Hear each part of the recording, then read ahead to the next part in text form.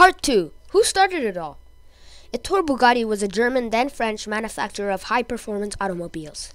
The company was founded in 1909 in the then German city of Molsheim, Alsace by the Italian-born industrial designer Ettore Bugatti.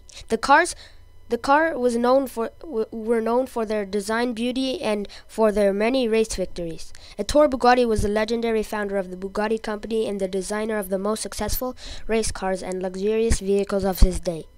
He was one of the major pioneers of both automotive and engineering, and the tradition of motorsports remains famous to this day for its visionary designs.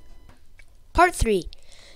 Growing into one of the best cars in the world. Between 1914 and 1918, the years of World War I, Bugatti developed and produced aircraft engines for both the American and French